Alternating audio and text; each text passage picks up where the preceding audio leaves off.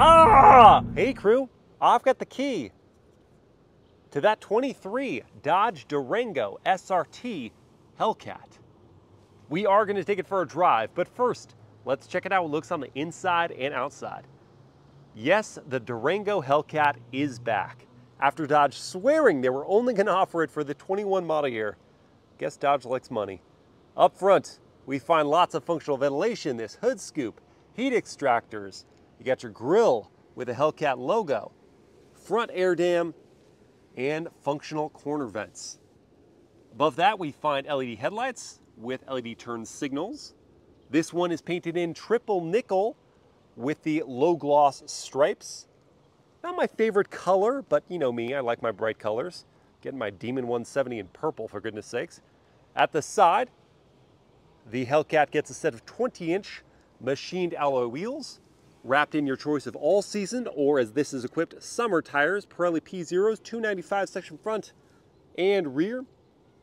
Within those wheels are Brembo 6-piston brakes with red painted calipers up front, 4-piston at the rear. Another Hellcat badge there. Black gloss for the mirror caps. Stepping back to look at the profile, which is sort of pedestrian, isn't it, for a 710 horsepower SUV? I mean, you got the hood bulge, so that's cool, but the back half of the Durango just doesn't do it for me. On the Hellcat, you do get a little bit of flare up at the roof spoiler. This accent piece here. LED taillight bar, like the regular Durango, goes across the back, and their LED turn signals within. This 4 badge down low signifies all-wheel drive. Another Hellcat logo off to the right. Down low are 2 large chrome exhaust outlets, and the Durango Hellcat can tow up to 8,700 pounds with the towing pack. What do you think about the stripes? Are we into those? Okay, here's my question for you. Does the Durango Hellcat look crazy enough to have all the power that we know it does? Let me know in the comments, and let's check out the interior. Opening up and looking inside at this premium package equipped vehicle with the demonic red and black Laguna leather seating, contrast stitching, seat perforations, SRT logos, and second row captain's chairs with a console and second row seat heating. To get to the third row, pull this lever and then this strap, and hopefully your driver isn't too tall, because then you couldn't lift this all the way up. You do have a nice wide access point to that third row where we find 2 individual seats for a total of a 6-seater configuration. And these seats do not slide, so this is their fixed position. And this is my knee room at 6 feet tall. Headroom is also pretty good. I can't really make it back to that headrest, but my head's not pressed against the roof uncomfortably. That gets the thumbs up from me. We also have cup holders on either side, but no USB ports. To get out, pull that strap again, once and twice. Taking a peek at the doors, injection molding is up high. We've got forged carbon fiber trim, like an Aston Martin. Wow. Leather topping for your armrest, contrast stitching, hard plastics down low, Harman Kardon 19-speaker sound system with that premium package. There is a grab handle to make it easy to get in. Behind my own seat at 6 feet tall, I've got enough knee room, but once again, I can't slide the seat back for more. And this is all hard plastic, and this netted pocket is going to wear out quick. The foot pockets are large to slide my feet under. Thigh support is just sort of okay, though. Headroom is excellent. Head easily clears the roof. That gets the thumbs up from me. In the middle are air vents. Down low, we've got USB-A ports and an AC outlet. Up top is your third zone of climate control. And then with this console, we have 2 cup holders and just cavernous storage inside. So much of it, a DC and a USB-A port. You can also access this console from the third row. Air vents we find up top in both the second and third rows. Let's check out the front. Door close noise. A little bit of a rattle there at the end. Smart keyless entry is for the front 2 doors. The front seats are heated and ventilated with the premium package, and they get additional lateral support, power adjustments for the front seats, SRT floor mats, aluminum supercharged tread plates, aluminum foot pedals. The front doors look similar to the back. We add 2 one-touch windows up front, not for all 4. power adjusting, not power folding door mirrors, 2-position memory for the driver's seat. To release the tailgate, reach in here and hold that button momentarily. The tailgate itself is very slow.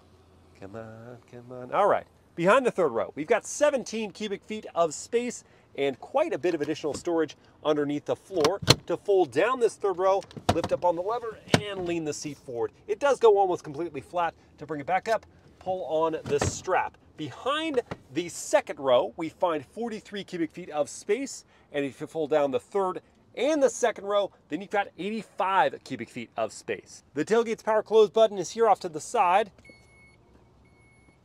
and I'm not waiting for that. Power operated sunroof with the premium package. Wish it was panoramic though. Hopping in the driver's seat, throwing it in accessory mode. Drivers find a heated leather-wrapped steering wheel, very thick in the hands, and the paddles look amazing from here, but then you get your hands back there and you go, oh, it's just this part. These are like media controls. Digital instrument cluster below the tachometer, then we've got an analog speedo off to the left, fuel and temp meter off to the right, all in red, because red says power. No head-up display, stitched leather on the dashboard with the premium package, more forged carbon fiber accenting there, and here is a 10-inch Uconnect 5 softwared infotainment system. It's reasonably responsive when it gets all warmed up and cozy. The layout is good, it's visually compelling, and it's got wireless Apple CarPlay and Android Auto. Beneath the screen are lots of physical controls and dials. I'm happy to see those. 4 USB ports, 2 A2C, wireless smartphone charging pad, 2 cup holders, key slot. Under the leather top console, we've got an upper and a lower level of storage. Visibility is pretty good, and you can fold down any of the headrests you aren't using. There are some blind spots, but we've got standard blind spot monitoring with rear cross traffic. Yes, this cabin is based on a $40,000 SUV that's been gussied up to 106 grand. So you're gonna find some hard plastics in places. But all the special bits, the forged carbon fiber, the 2 tones of leather that extend up onto the dashboard, makes it feel pretty cool. I'm ready. Let's take the Durango Hellcat for a drive.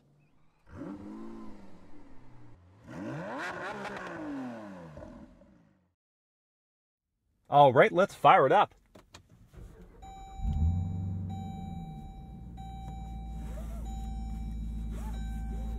Say yes to that noise. Well, crew, we're doing something different today.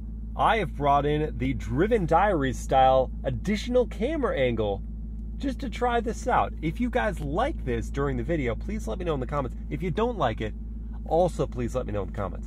So, we've got the Durango Hellcat here. It's fired on, and to launch our drive mode, I said launch because I was looking at the word launch. We're not launching right now. We're pulling up our drive modes. So we've got track, sport, auto, snow, tow, custom. We're gonna start out in auto, but we're not gonna start out in eco. We're just gonna go regular auto. Then pull back on the gear selector to go into reverse. That brings up a screen filling, but very low resolution camera. They've been using this same camera, I swear, in FCA, or now Stellantis vehicles, for like 10 years. Why not upgrade that? That's not that expensive to change. It does have trajectory lines. That's good. No surround view camera, of course. No front-facing camera. No wheel shots. None of that. Down into drive. And away we go. Kicking things off with the world-famous horn test. Yes. Just a solid, attention-getting horn. If the HEMI V8 doesn't do that for you. Turn signal sound.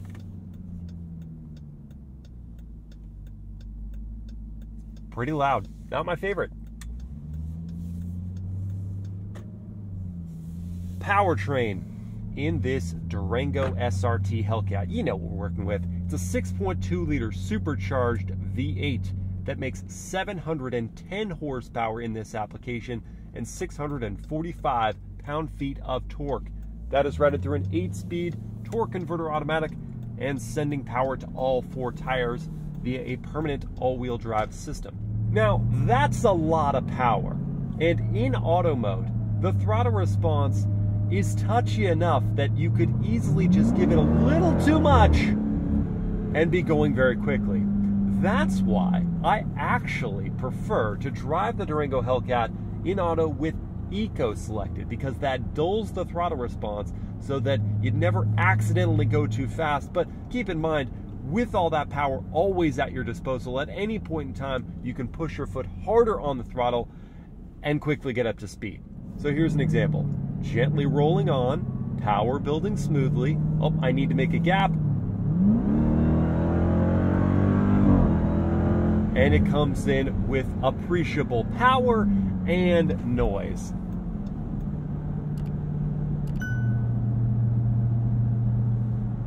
This is not a frightening vehicle to drive. It might be frightening to other people hearing it, but it's certainly not scary to drive. You can meander, you can enjoy these comfortable seats, so well padded, extra supportive,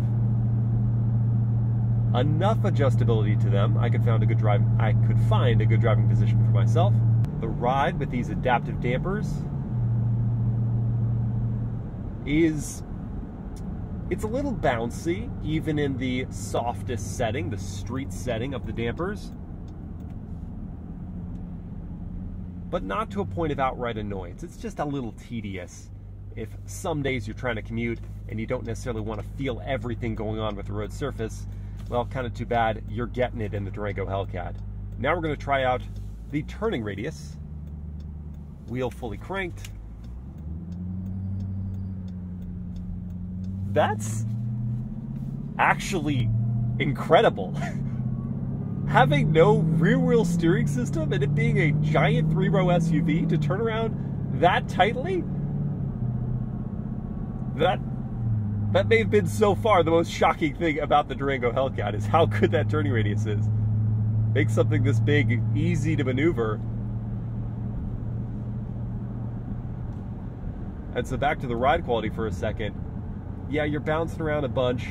It does distill the harsh impacts sufficiently so that the dampening is good, but the feeling of a sport-tuned SUV is ever present. And if that's not something you want every single day for daily driving this, you may want to look elsewhere.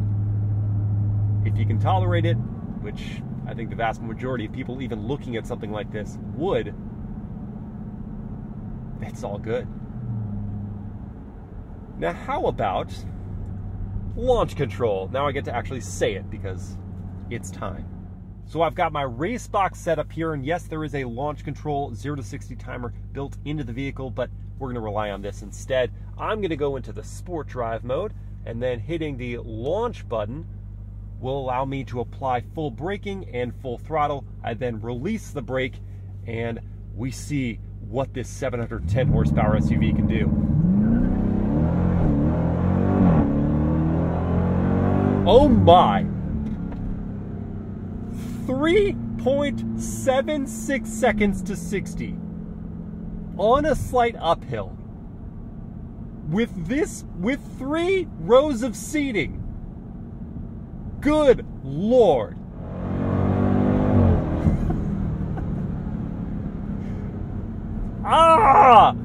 Off the line, the all-wheel drive grip gets this power down in ways that the rear drive Hellcats just cannot.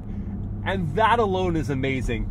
But then you factor in the noise, the theater of this powertrain. And you can't help but giggle.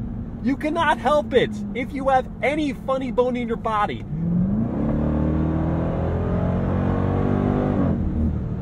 Then there's just pure joy emanating from you as the driver. And then when you need to come to a stop, the brake pedal is quite easy to modulate. You can smoothly come up to that stoplight before you tear into it again.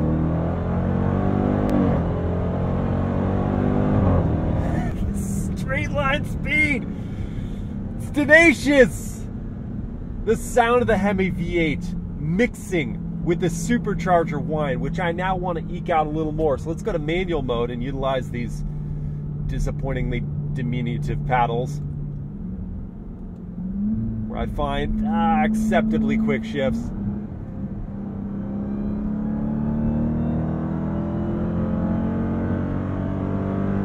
and the ability to go all the way out to redline. I do love that.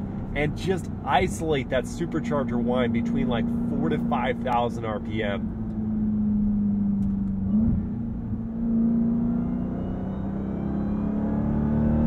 Right there.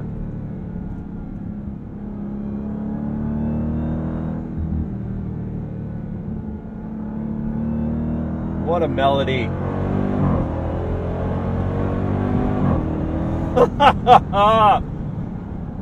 Oh, I love this thing. Now I'm about ready to give this big girl some real exercise with a braking and handling test. Before that, let's go into the track drive mode, make everything as aggressive as possible. We'll carry some speed into this curve and clamp down hard on these Brembos. Here it goes. Pedal wasn't inspiring confidence, but we did stop. Good feedback through the wheel. Chunky tires providing grip here.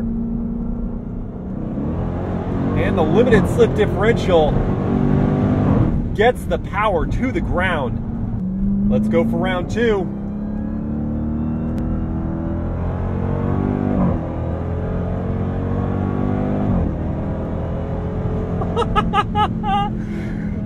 Oh my gosh. Okay. Some very good and some things that definitely need improvement. For one, the brakes. The feel of that pedal was absolute mush, and that is terrifying when you're wielding 5,300 pounds coming quickly to a stop before a corner. You need confidence from the brakes, and while we did have decent stopping power from the 6-piston Brembos up front, the 4-piston in the rear, it just didn't feel that through the brake pedal. I was, however, very impressed with how this SUV controlled its body through the corner. The adaptive dampers flattened it, and the giant sway bars kept it from leaning heavily in the curve with the grip from the tires, and then that limited slip differential getting the power down through the corner, and a measure of feedback through the wheel. I want to be clear about that. It's not brimming with communication, but it does have just enough resistance that communicates the grip from the tires, which with the all-wheel drive system was quite a bit. So more impressed than not. I just think those brakes need to be tuned up. And since we find ourselves meandering on the highway, let's take it out of track, go into auto once more and eco, and listen for the NVH level at highway speeds.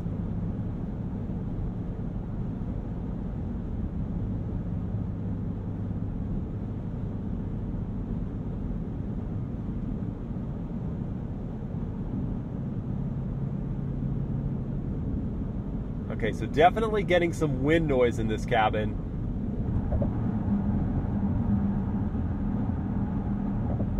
Depending on the road surface, more tire noise than not. And if you have to apply throttle at any level, then you're hearing that HEMI V8. None of this is unbearable by any stretch of the imagination. But if you're coming in and seeing $100,000 for this vehicle as tested and thinking, I'm going to get a luxury product, that's not it. You are getting a mainstream SUV and mainstream SUV noises inside the cabin. We also have adaptive cruise control with steering assistance, by which I mean really just a lane keep feature. So just to try this out, kind of let it float over, and it does correct us and then center in the lane pretty well, except for there.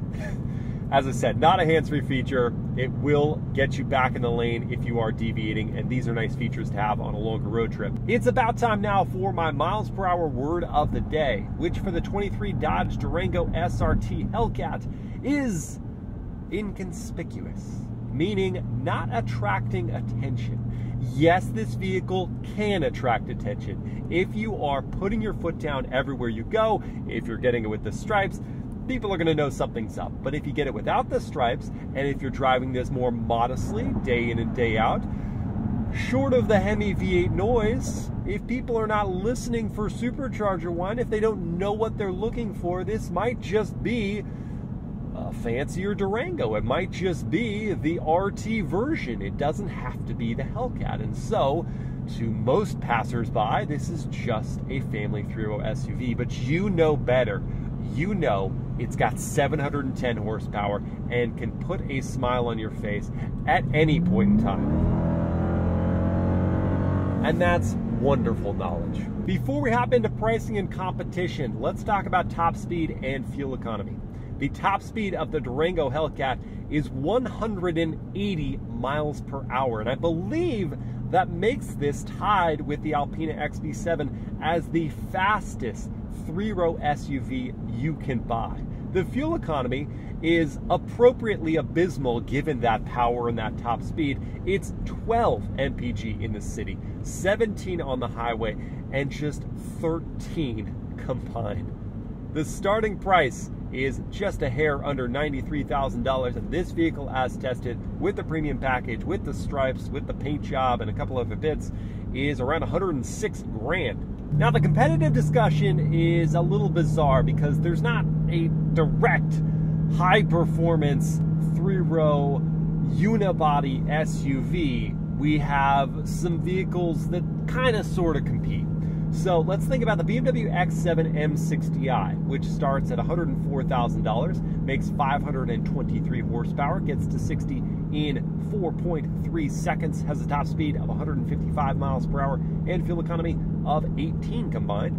There's the Mercedes-Benz GLS 580, which starts at $106,000, makes 483 horsepower, gets to 60 in 4.7 seconds, has a top speed of 155 miles per hour, fuel economy of 18 combined. And then there's the Cadillac Escalade V. That is a body-on-frame SUV. It starts at $152,000. It makes 682 horsepower, gets to 60 in 4.5 seconds, has a top speed of 124 miles per hour, and equally abysmal fuel economy as the Durango Hellcat, meaning 13 combined mpg. If money was not really an object, I'd probably go get that Cadillac Escalade V. It's got even more space. I think it looks awesome. It sounds ludicrous. The overrun in that is a fireworks display. It's so much fun to drive. And if you've got Escalade V money, then you almost certainly have an additional sports car that's going to be better to drive in a canyon environment. You're not trying to do it all in one vehicle. If you don't have Escalade V money, though, if $100,000 is kind of a stretch, but you're willing to do it, then it's going to be the Durango Hellcat for me, because while the X7 M60i could give this a run for its money in terms of cornering capability, it's just not the same laugh out loud fun to drive while having actually doesn't have the same interior space as well. The Durango Hellcat can tow more, and it's got more space for third row passengers. I don't love how this vehicle looks from every angle. The brake pedal, as I said, is kind of squishy when you're really getting on it, and the interior cheapness can be found. But you're getting so much for the money, and there's just nothing like this, that this is the big kid choice for me. Maybe the adult would get the X7, but the big kid, which is where I base all of my purchase decisions, loves the Durango Hellcat. I hope you guys have enjoyed this POV drive review. If you did, please like, comment, and share it. Subscribe to the channel. Let me know which you guys would pick. Would you get the Durango Hellcat? Would you go X7 M60i? Would you get Escalade V? Or would you go for the GLS 580? Now let's pop it into sports, and I will see you guys again next time. Yeehaw!